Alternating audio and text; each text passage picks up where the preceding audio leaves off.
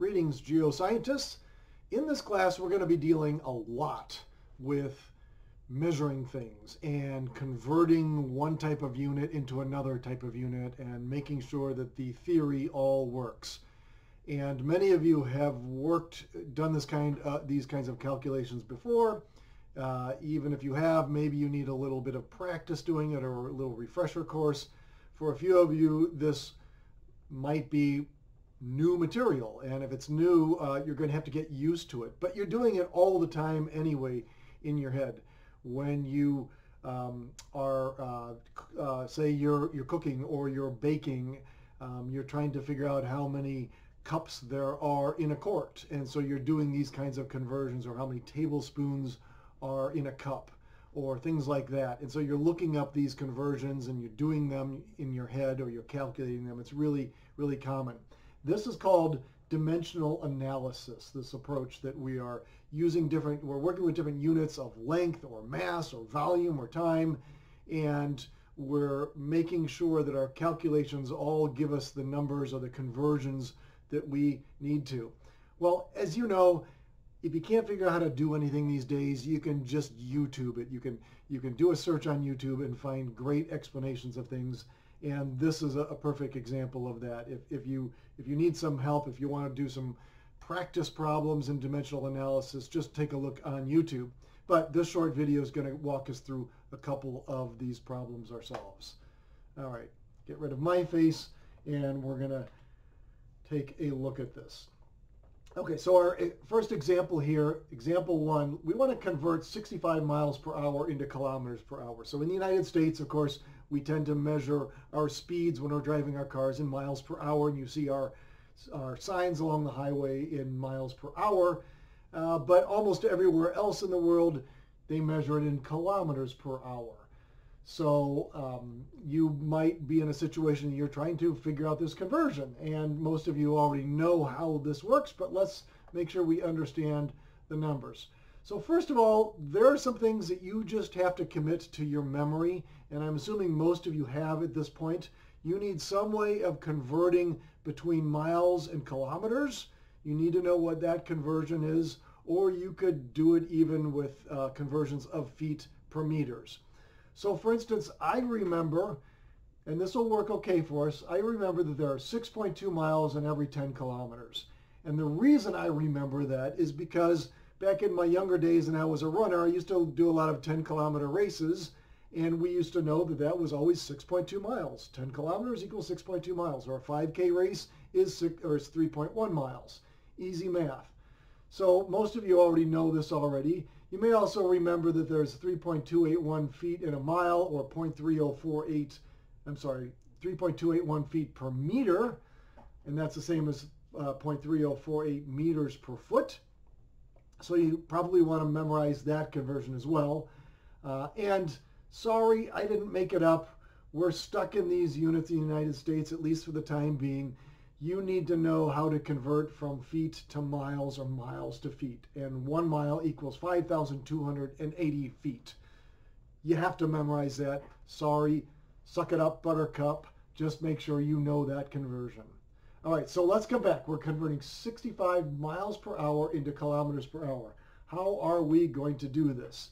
Well, here's how we're going to lay this out. 65 miles per hour. We're going to make a fraction, miles per hour. So we're putting miles in the numerator, hours in the denominator. And remember that there are 10 kilometers for every 6.2 miles. So I can set that up into another fraction where I put 10 kilometers in the numerator and 6.2 miles in the denominator.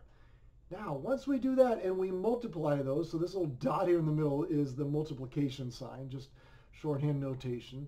That means 65 times 10 divided by 6.2. And look what happens.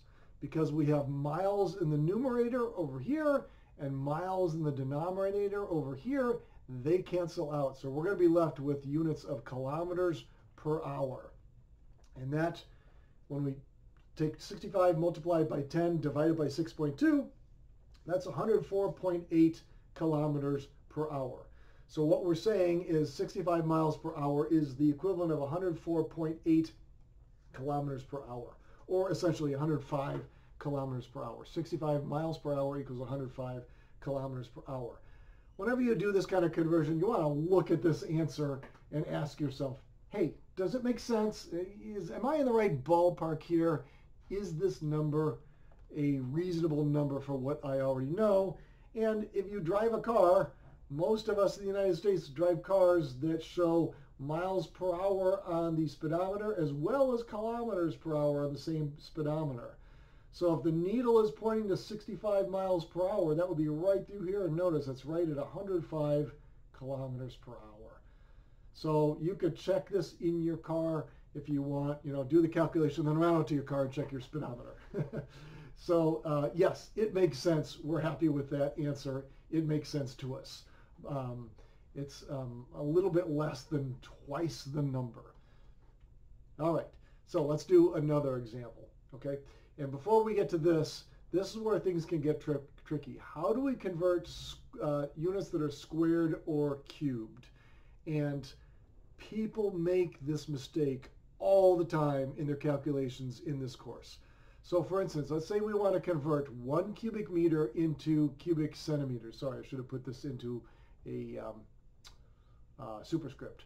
We want to convert 1 cubic meter into cubic centimeters. Well, you know that there are 100 centimeters in every meter, right? 1 meter equals 100 centimeters, or 100 centimeters equals 1 meter. So we can set that up as this fraction. Everybody needs to know there are 100 centimeters in a meter. That's what centa means. It means 1/100th. So there are 100 centimeters in a meter. There are 1,000 meters in a kilometer. You got to know those conversions. All right, so how is this going to work for us? Easy.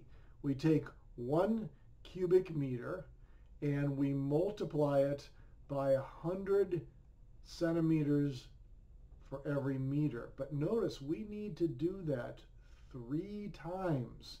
You cannot, it's not the same as saying that there are 100 cubic centimeter per cubic meter. That is wrong.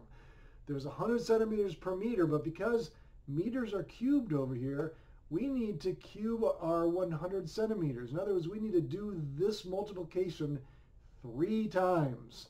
So we're going to take 1 cubic meter times 100 times 100 times 100. And that way we see meters will cancel out 3 times in the denominator, and once in the numerator for cubic meters. And so we are going to be left with 1 times 100 times 100 times 100. That's 6 zeros. So in other words, 1 million centimeters. There are 1 million centimeters in 1 cubic meter. There are not 100 cubic centimeters in a cubic meter. There are 1 million cubic centimeters in a cubic meter. We can also set it up like this, which is just a little bit quicker.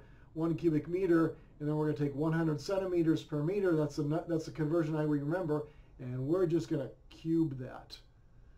So it's the same as saying 100 times 100 times 100, and we're going to come up with 1 million cubic centimeters. So there is our conversion. All right, so let's see where we can use that. Okay, so last week in structural tectonics anyway, we talked about the density of quartz, and I said you need to just memorize the density of quartz. There are 2.65 grams per cubic centimeter for quartz. Every cubic centimeter has a mass of 2.65 grams. Water, of course, has a density of 1. That's a really easy number to remember. So the density of quartz is 2.65 times that of water. Quartz will not float. It will sink. So these are easy numbers to remember, but these are not what we call SI units, the standard international units that scientists use. The SI units of mass are kilograms, not grams, and the SI units of length are meters. So let's convert 2.65 grams per cubic centimeter. We're going to convert that into kilograms per cubic meter. So we're going to take 2.65 grams per cubic centimeter. There's our number we remember. And we're going to multiply that by the fraction 1 kilogram times 1,000 grams. There are 1,000 grams in a kilogram. Kilo means 1,000. So 1,000 grams per kilogram. Notice I put 1,000 grams in the bottom of the fraction in the denominator. That means that the grams are going to cancel out. Sorry, I left a red mark off here. Should have been here instead. I goofed up, but it'll still work. And boy, I really messed this up, didn't I? Let me fix this now. Sorry. We're going to fix this. This should just be up here. And this is going to go away. I'm sorry about that. I should have looked more closely. There we go. That'll work for us. Okay, so 2.65 grams per cubic centimeter, and we're going to multiply that by 1 kilogram over 1,000 grams. And we're going to multiply that by 100 centimeters per meter, and we're cubing that whole quantity. So it's going to be 100 times 100 times 100. So I put in my calculator 2.65 divided by 1,000 times 100 times 100 times 100, and I come up with 2,650 kilograms per cubic meter. That's going to be a number that's really useful for us when we are doing calculations this semester of stress at depth we're going to find. So you can remember 2.65 grams per cubic centimeter, but remember that that's equivalent to 2,650 kilograms per cubic meter. Similarly, 1 gram per cubic centimeter, like for water, density of water, is equivalent to 1,000 kilograms per cubic meter.